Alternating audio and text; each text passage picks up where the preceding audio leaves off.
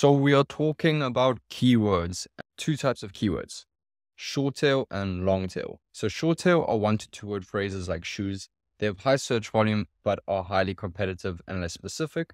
Whereas long tail keywords consist of 3 or more words, such as red women's running shoes. Best way to describe this is if you're looking for a phone, the keyword phone is going to be very competitive. You're going to be coming up against all the big dogs like Apple, Samsung, Nokia.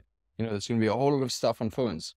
And it's not very specific. Like if you're looking, let's say you're specifically looking for a blue phone that is velvet, then just searching phones isn't going to be that specific.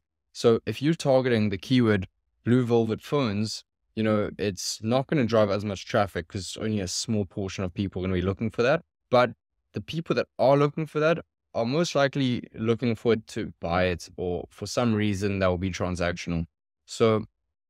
So you still, you're going under the main keyword of phones. You want to be doing well under the main keyword of phones, but you really want to be specific to what you're selling.